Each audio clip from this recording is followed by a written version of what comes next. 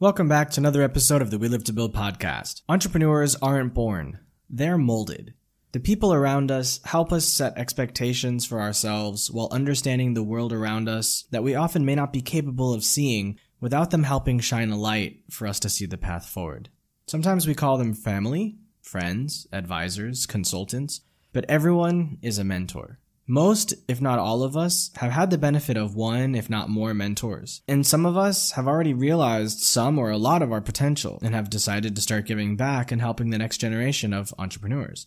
In this special episode with Eropa Stein, the founder and CEO of Hyre staff, we talk about our experiences being mentored, as well as how we identify potential people we want to mentor, decide if they're teachable, and what the cross-section between what they need help with and what we can help with, and how to keep them honest and responsible and on track to success. I had such a blast with Eropa, and I wish more episodes could be like this. I hope you enjoy it.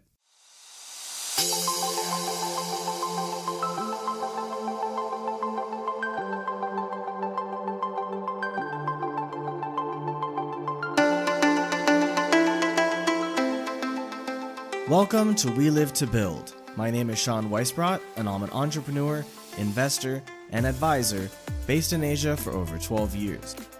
Join us every week to fast-track your personal growth so you can meet the ever-increasing demands of the company or companies you are passionately building. Time waits for no one, so let's get started now.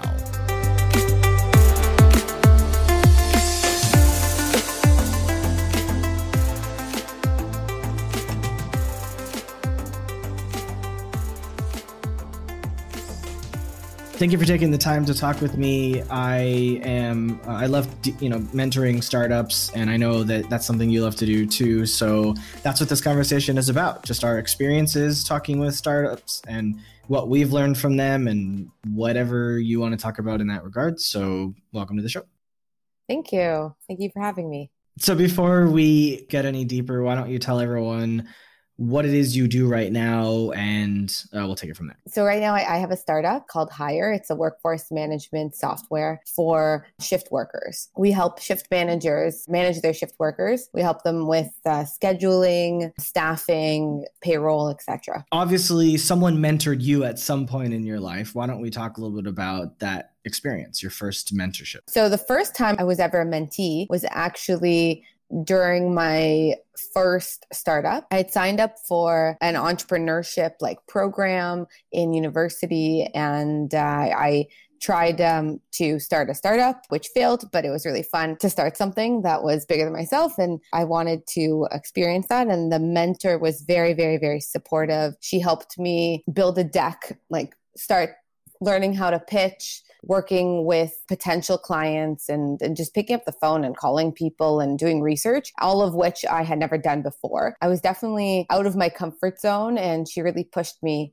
through that and helped me kind of gather what I needed in order to move forward for my startup. I mean, I think that it doesn't really matter that startup didn't go well. It's more about the relationship that I had with her and what I learned and got out of it. So I think that I definitely took that experience, and especially my relationship with her, into my future mentorship engagements, whether I was a mentee or a mentor. I think something that's important to clarify, which I encountered talking with a potential guest for the show months ago, was the idea of mentorship. What I consider to be free, this person considered to be paid. So she called herself a mentor, but charged people, which I would consider a consultant or an advisor. So the first person that mentored you, was she donating her time, or were you paying her for it? She was 100% donating her time. It was a volunteer program. It was for university students. It was a great program. There was no mention of payment, and also there's no mention of equity. I know we discussed a little bit about this, but equity is often exchanged for advisorship and sometimes mentorship, and she never mentioned it. So the first time I was mentored was a guy, and I've mentioned this multiple times before, but if people haven't heard those other episodes, they may not be aware. I was running my first company in China, and it was socially very successful. Financially, I went broke.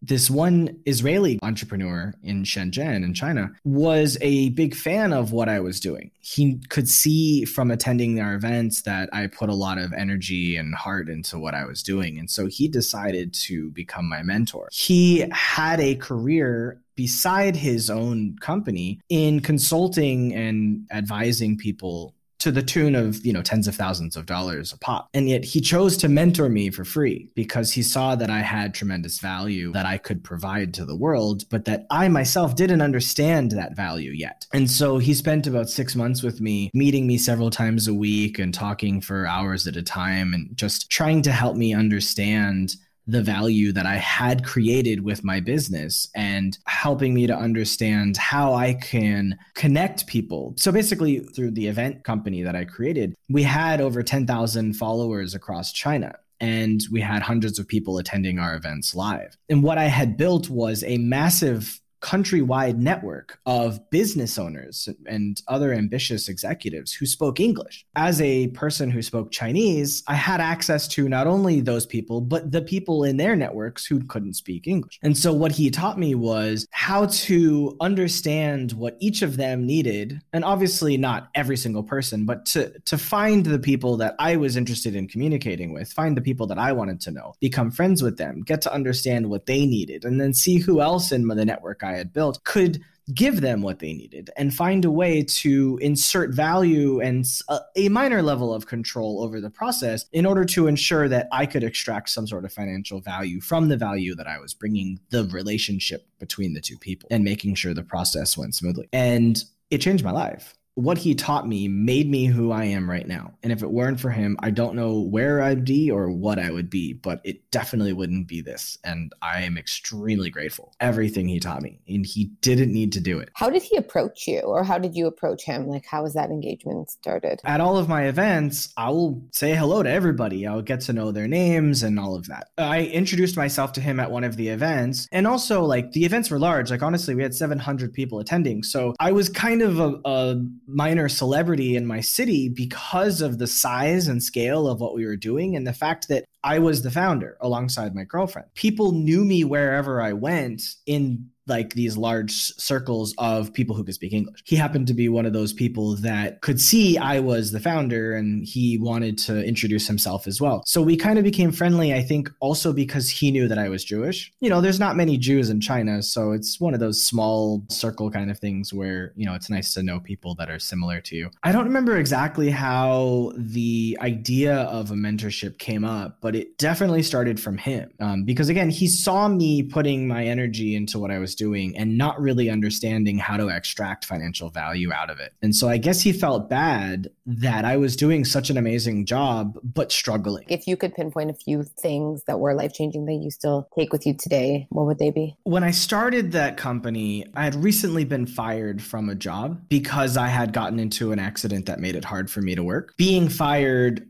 was the catalyst for me to decide to start my own company because I was like, I'm never going to allow someone else to be in control of my financial future. But I had spent several years before that learning about entrepreneurship and kind of moving towards that path. But the experience of the accident followed by being fired made me go, you know what? Screw it. This is it. This is my opportunity. I have some money saved. I don't know what I'm going to do, but like, let's see what happens. And up until that time, I was used to selling my time for money. I was used to, if you're a teacher, you make, $40 an hour. If you're, a consultant, like whatever it is you do, like I was taught to sell my time for money like everybody else. One of the things that he taught me was it's not about the time, it's about the effort and what you're bringing back. So he said, in order to price yourself properly, don't think about how many hours you're going to do something. Think about how much money your effort is going to save them or make for them. So for example, if someone were to come to me and say, I don't know how to do X, I want you to teach me how to do it. Not, I want you to do it. I want you to teach me how to do it. So this is naturally a consultancy. The average person might say, okay, well, I'm going to charge you, $2,000 to do it. Or I'm going to charge you $100 an hour, $200 an hour. But what he taught me to do was ask more questions and think about, what are you going to gain from this? What is your goal? Is this going to, become a $10 million company based on my consultancy? Like, what is it? And use that information to say, well, because of my value, because of my knowledge, what I'm bringing to you is going to make you $10 million. With that in mind, I believe that my value is worth at least 100 grand to you. So if you want my help, it may take me 3 months or 6 months full time to help you do this. I don't know how long it's going to take. I believe this is worth 100 grand. If you say no, that's fine. No big deal. Because honestly, I have other things going on, and those things may pay more, they may pay less, but what matters is I like doing those things. And me taking my time to help you do this thing is taking me away from doing the things that I really want to do. So if you want me to work with you, I'm happy to help. I'm happy to help you. I like you. I think this is interesting, but it's going to cost you 100 grand. And then it's up to them to go, okay, or not. And if they say yes, they say yes. If they don't say yes, then okay, well, maybe I can introduce you to someone that can do it. Maybe they'll charge you 5 grand or 10 grand, and maybe you'll get something, but like it's not going to be what I can give you. And then like I'm going to go to that other person and take a few grand from whatever their cut is, or I'll negotiate a deal for them. So there's all sorts of ways of doing things, but it's more than just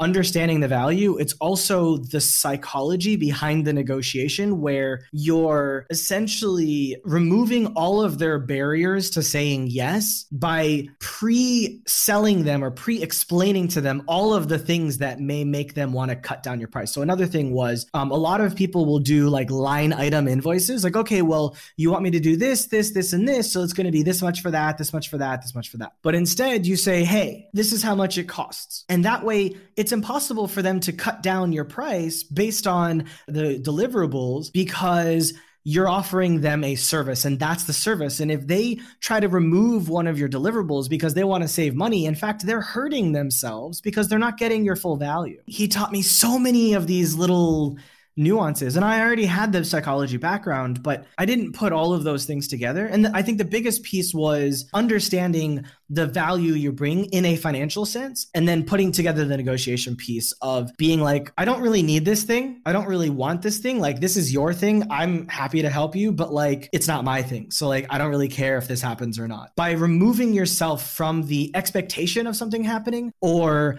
the need to make this money, then people are much more willing to work with you, because you're like, wait, you're willing to walk away? Like if someone's like, oh, but what if I give you 50 grand? No, I'm sorry. I don't need 50 grand. Like, I don't even need the 100 grand. But if you want to work with me, my value is 100 grand. In fact, I'm doing you a favor, because if you were anybody else, I would charge you 200 grand. But because you're so-and-so's friend, I'm giving you a good deal, and I'm giving it to you for half off. Something you said was interesting, because you made a few points about like what you got out of it. And I think in order to be a good mentee, you have to be able to absorb the knowledge and actually use it, and kind of get to a point where you're not just like listening and not doing anything with it. You have to go absorb it and actually implement everything you've learned. And it sounds like, because it's changed your life so much, you have actually been able to take what he's taught you and implement it in every business deal you've had since then. Absolutely. So like, I think as a mentor, you need to find mentees who are able to implement the things that they find important that you are providing them. Without that, it's kind of a useless partnership, because you're not really getting a lot out of it as a mentor. Like, you want to help someone, and if they're not taking your advice and doing anything with it, or they're just like passively listening to what you're saying, it doesn't really make a lot of sense. And so it kind of goes into like how you choose whether like that person's a good mentee or not. And if you value your time, you're not just going to choose anyone. You're going to say like, is this person willing to accept my feedback and take it and run with it? Or will they just passively listen to what I have to say because they just feel like they want to mentor, and then they don't do anything with it? I think that was what came to my head when you were talking about your experience. It sounded like you really absorbed everything. What I find with a lot of the people that I mentor, which is not that many, but when I do, most of it is also around financial literacy and understanding value and selling value. Like in general, I look for people who, as you said, are hungry. They really want more out of life, but they don't know really how to do it. So, okay, I'll give you another example of a mentee. I mentored a 45-year-old woman from Mexico based in South Florida who was a life coach. When I met her, she was struggling to pay her bills because she was selling her time for money as a life coach, $40, $50 an hour. I was in the US, so we met face to face because she was in my city. After 6 months of talking with her, like several days a week, for 6 months, like an hour at a time, 2 hours at a time, I taught her what I explained here. And she's now making 20, 30 grand a month. Oh, it's amazing. That's amazing. It's life-changing for her. Yeah, so she gets to message me like, oh, I'm doing this thing now. Like, this thing is so cool. Like, I wish you could be a part of it. And brunches with women, like helping to inspire other women to do better. So I love to mentor women because I feel like women don't get enough support. And I think being a business owner or an entrepreneur as a female is a hell of a lot harder than a man just because of the fact that you don't have a penis. And it's ridiculous. But I think it's what a lot of women experience. At least that's what I've been led to believe. No, I agree with that. I think it's very difficult. I mean, I think in general, starting a company is hard, but as a female, like I think the resources out there, not in terms of financial, but in terms of mentors, it's hard to find a female mentor. It's hard to find female leaders who you can take experiences from and kind of go with them. So you always have to find like the male equivalent. And sometimes like the relationship can become kind of awkward. So you don't get as much out of it as you would from like a female mentor. So that's been difficult a little bit in my experience, and my other female friends as well have found that. Why do you feel like it's awkward? I don't think the actual relationship is awkward. It can get awkward. So like, for example, one of my friends, when she was a consultant at the firm that she was working, one of the partners was her mentor. And when they did these mentoring sessions, they went out to dinner. And a lot of the times people just thought they were on a date, but they were just, talking about the career. And it just became like that situation, like other people assuming that they were on a date instead of just like a platonic relationship. It kind of seeped into their actual mentorship relationship. It became like an awkward thing where they then couldn't really go out to dinner as much because he felt guilty because he had like a wife and kids and he didn't want people thinking that they were on a date. And then it just became more of like call sessions, and they just didn't get as much out of the relationship because like in person, you can really talk a lot of things through, and over the phone is great, but it's just not the same. And also comparing that with like my male friends, like my male entrepreneur friends, they go out drinking with their mentors. They go to parties with their mentors. They meet women with their mentors. Like they just like have such a different relationship with their like friends and sometimes best friends with them. Imagine the difference. Like that mentor can like go that much further, like in terms of helping him than my female like mentorship relationship type friends. Oh, I'm sorry to hear that happened for your friend. I'm sure that wasn't very fun.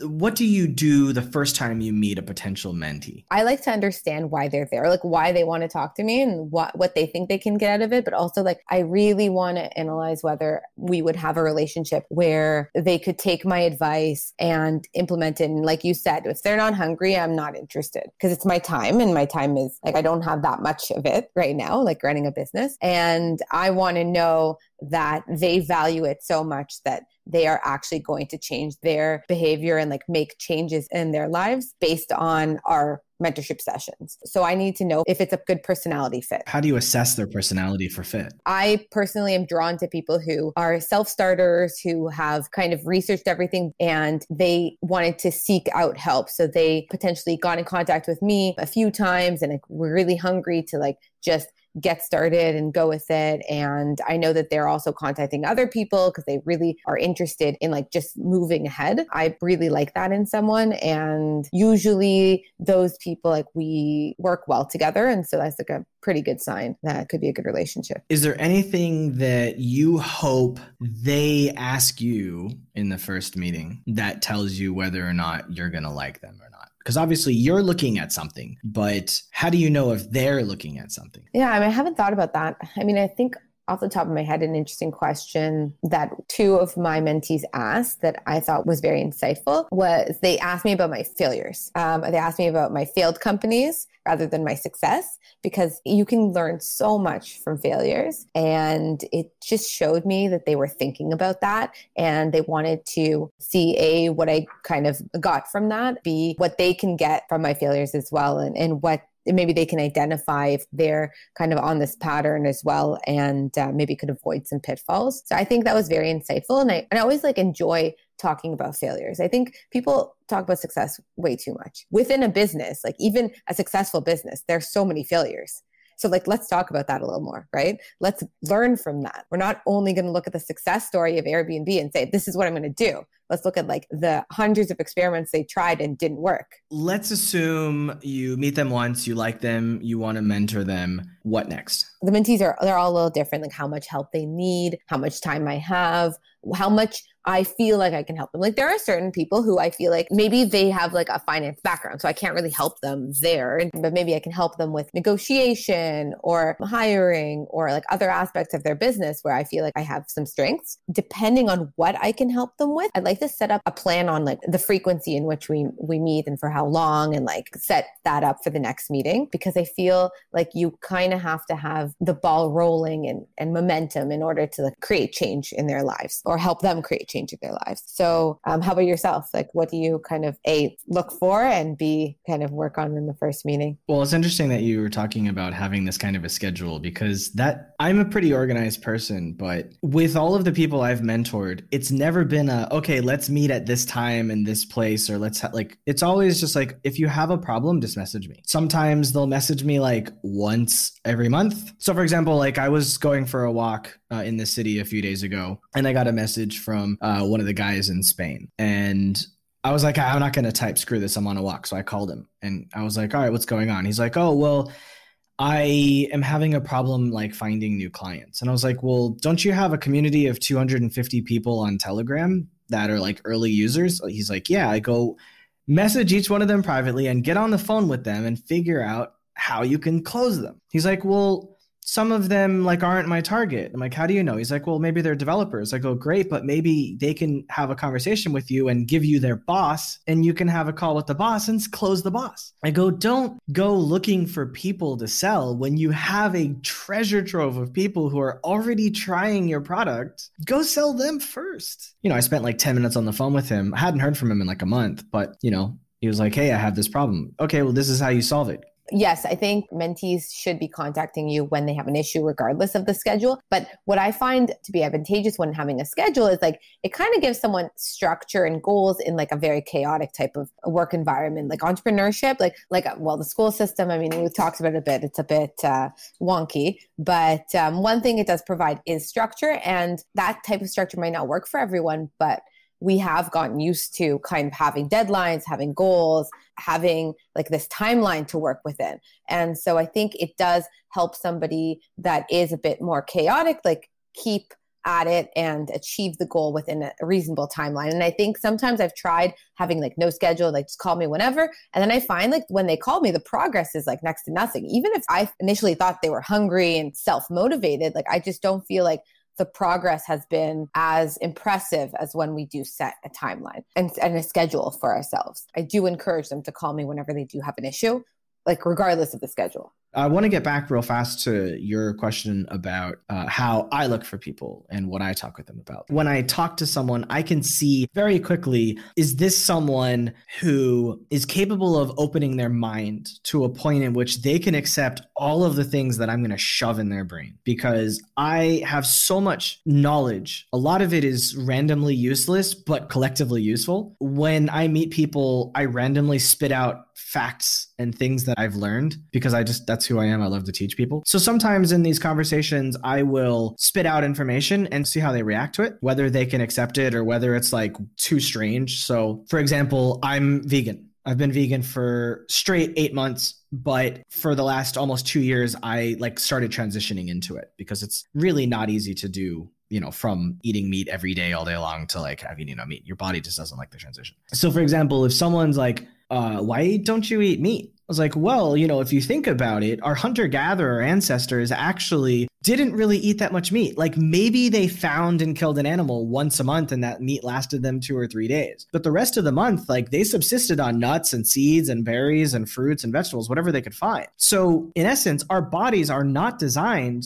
to digest meat all day, every day. It just can't handle it. And they're like, but I was told that we need meat to survive. Like, what are you talking about? When you challenge people's fundamental socially ingrained beliefs and see how they react is, I think, a pretty good measure of their ability to be teachable. Yeah, I mean, if somebody is just dismissive when they hear you kind of bring that up or like anything that challenges them, then that's not a good fit, I think. But if they're willing to take that information and just, even if they don't agree with it or like it's not part of their lifestyle, like they could still accept it and understand it and even take something out of it. I have no problem with it challenging their beliefs so much as they go, this is something I've never heard before, but I'm curious, go on. So the next part is, what do I talk with them about? Usually I'll do this in the same call. I will ask them to tell me about their current situation, and I will listen and ask questions based on the things I've heard, mostly clarifying questions. Have you thought about this, or have you experienced this?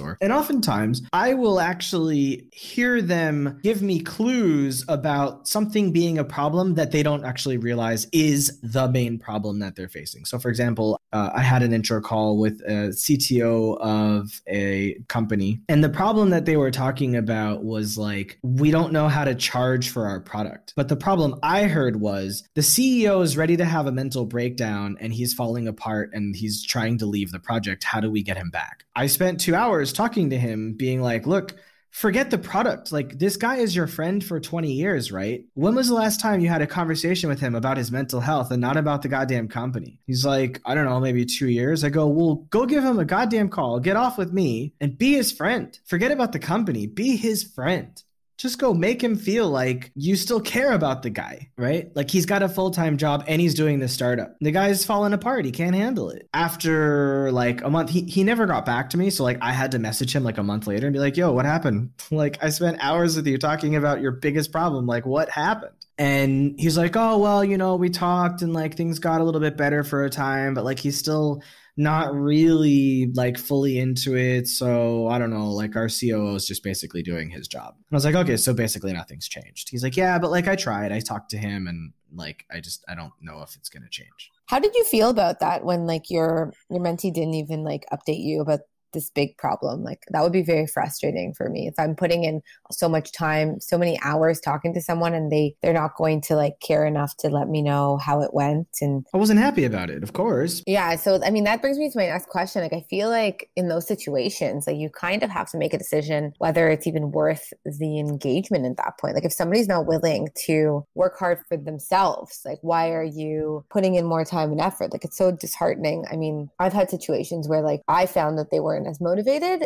I thought they would be, but they weren't. And it was unfortunate. But I just kind of said, like, listen, if you're not at the stage in your life, you don't really want to dedicate the time that you said you would. I don't feel like I can create as much value as I'd like to. And there are a lot of other people that want to work with me and I just don't have the time. So I kind of cut it off. I don't know what you're thinking of doing or what you have done in the past. I don't blame you for doing that. And they basically did that for me. I already don't care anymore. I may go back and ask for another startup. Not all of them are going to be great mentees, right? How can people follow up with you? You can follow me on Instagram at Hyre Staff, HYRESTAFF.com. I don't really use Twitter, unfortunately. But yeah, like emails, I think is the best. So it's Eropa at HyreStaff.com. All right, great. So we'll have your contact information on the show notes at welivetobuild.com/listen, where your episode will live. If you like this episode, please definitely contact her. She's a very interesting person. I love talking with her on and off air. And don't forget that entrepreneurship is a marathon, not a sprint. So take care of yourself every day and don't be afraid to ask for help and get mentorship. Or once you find yourself successful and with a little bit of extra time, I hope that you can go and look for people to help and teach what you've learned, because you never know how you're going to affect their life and the lives of the people around them. Thank you, Eropa. It was a pleasure. Success is also seeing other people succeed.